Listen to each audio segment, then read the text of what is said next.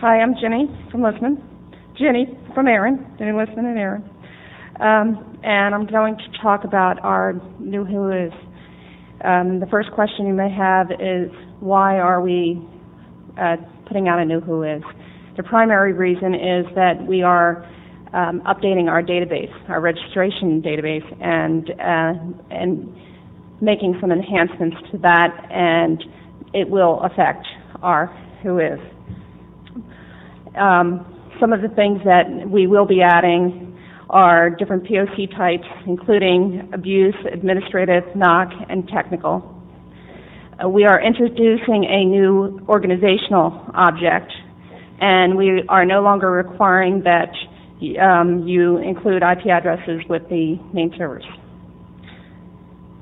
Some of the improvements that are specific to WHOIS are that we are adding labels to everything, all the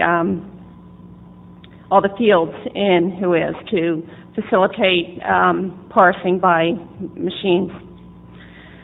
We are going to include the registration date. We are providing CIDR notation for the IP blocks, and we are also identifying the upstream ISP handle.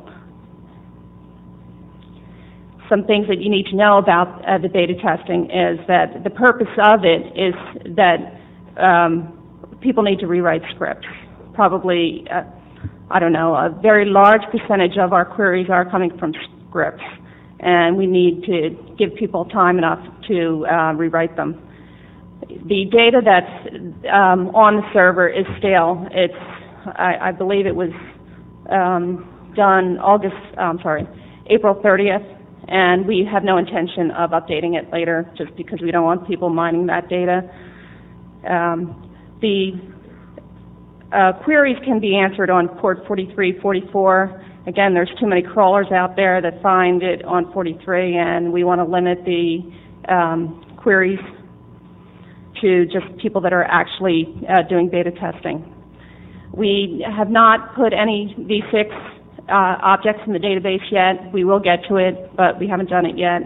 And we are not completed everything, and all the querying options are not yet implemented.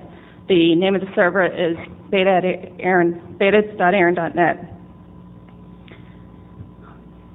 Beta testing is open today.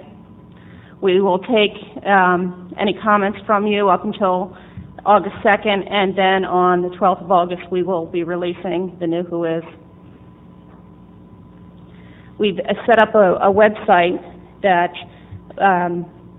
will tell you the various stages of the different features, and we'll also list some of the known bugs, and there's also a link from there that will allow you to report any bugs that you may find, or you can send them to our DBWG mailing list.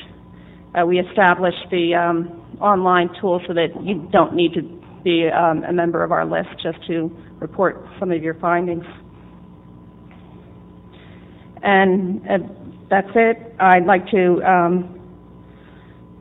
go over to run some of the queries that I want it.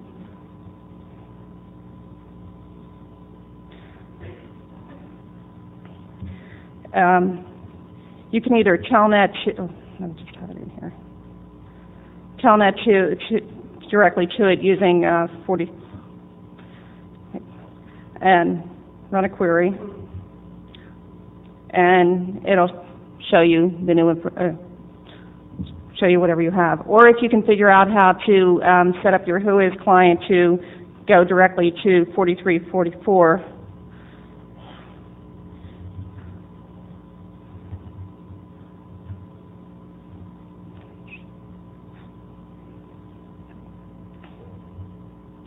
You can do it that way. I'm going to run a couple of queries and show you some of the known bugs that we are aware of.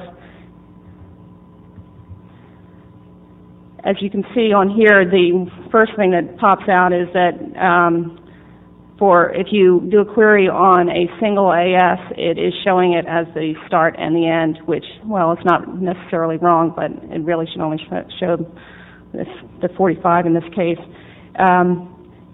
Also on here, the comments field really shouldn't be displayed if there's no comments. We need to remove the time off the registration date, and the last updated we actually have a date on this, it's just not showing up in here. Another known bug is that if you query on a /8, it finds both the AS and the /8. Another known bug is it's not working for partials. It's not returning anything.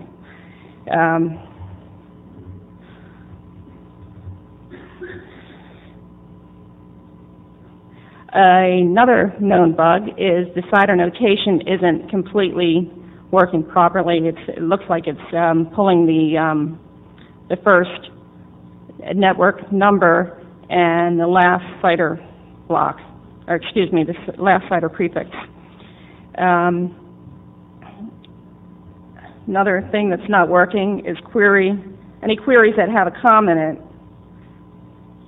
We will fix all these, we just couldn't get them all finished before today. Some of the advantages or some of the new things that are out there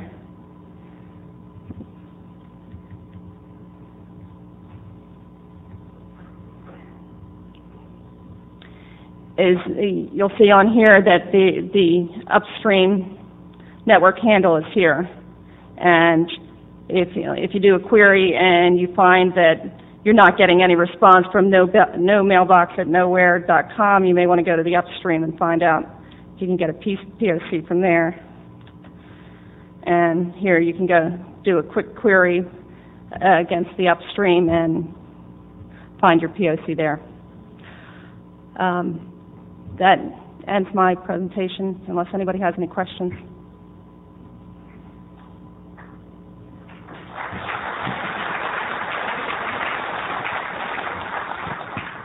Well, we have time for a couple questions if folks have any. Go ahead and step up to the microphone. No questions?